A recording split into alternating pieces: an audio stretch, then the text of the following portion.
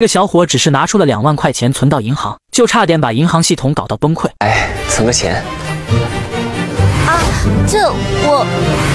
你的存款比我们银行全部的资金还要多，每个月的利息都够买一栋大楼了。你确定要全部存起来吗？就在几天前，小伙在工地受了工伤，黑心老板却只甩给了他2万元，还扬言要用2万元买断小伙的后半生，同时还勾搭走了见钱眼开的女友。而小伙的后半生喝杯水都费劲，小伙生无可恋，感觉万念俱灰的他就想要这么结束自己的一生。就在小伙闭眼的最后一瞬间，一道天籁之音在耳边响起。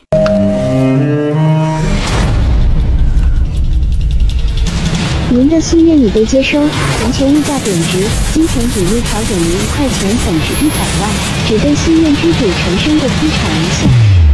小伙再次醒来的时候已经身在医院，旁边的医生也在说一些莫名其妙的话。你说你年轻轻的这么有钱，下体瘫痪了可以再治吗？干嘛自杀呀？有钱？你是说我吗？听说你被人送来之后，身旁全是100元大钞，差点引发群众暴动，动用数百警力才把你安全送到医院，是这么回事吧？啊，那可是100元大钞啊，许多人一辈子摸都没摸过。你说你这么有钱，什么病治不好？100元很多吗？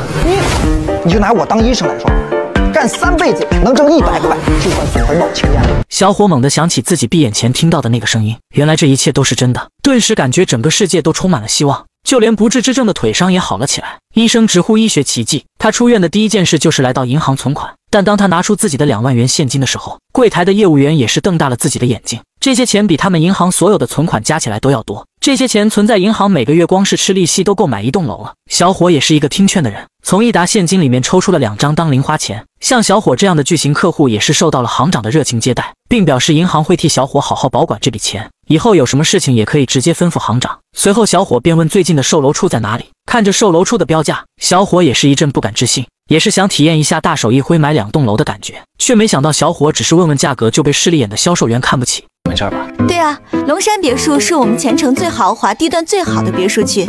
您是要买房？啊，看着还不错。龙山别墅区最低的房型也要5块钱呢，你买得起吗？那最高端的呢？你到底买不买？不买别瞎问。讲什么？这位先生，你有什么需要吗？哦，我刚是问下这儿最高端的房子多少钱？我们龙山别墅区最高端的房子价值可是8块钱，才8块，才8块钱。恕我直言，这8块钱的房子，你干一辈子也买不起。那这张够不够？这竟然是100元！经理，我没看错吧？100元的纸钞，我只在电视上见到过。这位先生，我们房产中心没那么多现钱，找不开这么大的钱啊！要不，请您移步贵宾区，我立刻派人去银行调动资金。好，这边请。陈先生，这是您的房产证和92块钱。能为您这样的富豪服务是我们的荣幸啊，陈先生，我们房产中心还为您准备了一份大礼，这边请。这辆车还请陈先生受纳呀。你好，请问有什么可以帮您？你好，我看那个电视上的有钱人都去商场贵宾室购物，请问贵宾室在哪？一次性消费满1亿元才有使用贵宾室的资格，请出示一下您的消费凭证。我还没开始消费呢。那不好意思，况且我们贵宾室已经客满了。哦，好。哎，你好，请问有什么可以帮您？请问贵宾室在哪边？那边直走右转。好的，谢谢。你刚才说客满了？你消费得起吗？况且我也不想你误了贵宾的眼睛。狗眼看人低一眼，你还真是这些有钱人的好狗啊！要是你有钱，我也可以给你当狗啊。贵宾，这边请。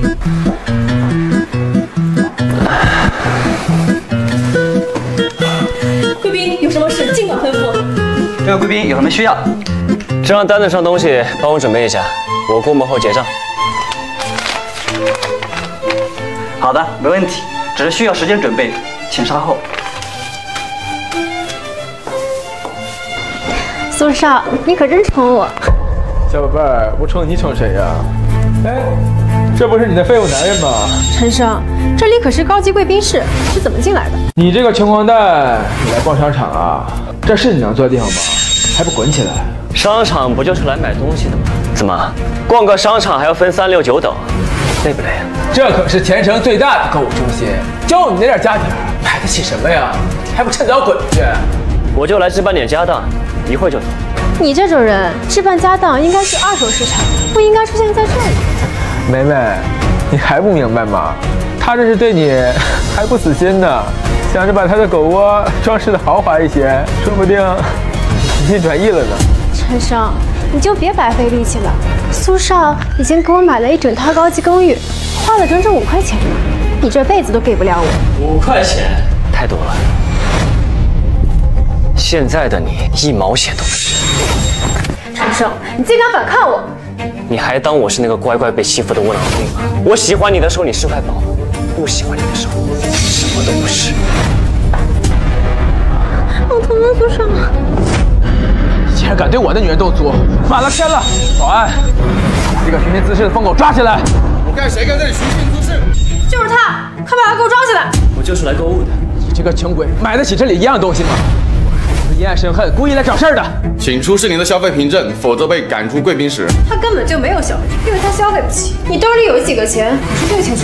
这个人当众之下对宾客大打出手，你们快报警给我抓走！我也是这里的贵宾，你们听信一面之词对我出手，要是冤枉了我，后果你们承担得起吗？您说您也是贵宾？这种鬼话你们也信？你这穷鬼敢冒充贵宾，简直拉低了我们贵宾的档次。被我抢的女人很不开心吧？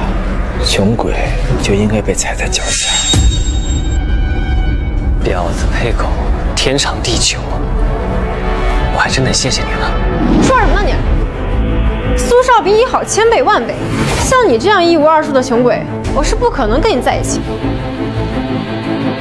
这个穷鬼身无分文混进贵宾室，肯定是来偷东西。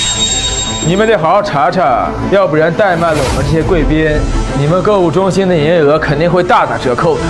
对，得罪了苏少，你就等着倒闭吧。都围在这干什么呢？惊动了商场经理陈生，你就等着被丢出去吧。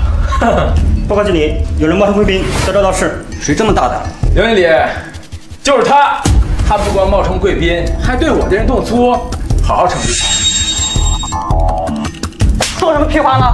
这位可是我们的贵宾，你瞎了，你开除了，快滚！骂谁呢？谁瞎骂谁？苏少，当然不是说你。刘经理，我吩咐的事怎么样了？都准备好了，就等您亲自过目。这位贵宾，这是我们为你挑选的商品，请您过目。这个废物真是贵宾？怎么可能？苏少，在我们前程购物中心，所有的客户都一视同仁，只要消费满1元，都是我们的贵宾。1块钱？笑话！这个穷鬼浑身上下有1毛钱吗？核对无误，就这些吧。好的，没问题。一共是1块零1毛。请问这位贵宾，您是现金还是刷卡？我有现金。穷鬼终究是穷鬼啊，这兜比脸还干净呢啊！不好意思啊，掏错兜了。这100块？什么？居然不是造假！这穷鬼怎么可能这么有钱？别动！这位贵宾，您的现金名额过大，可引起骚乱，请您收好。这些商品我们免费赠送给您，就当给您赔罪。快，帮贵宾帮货送到家。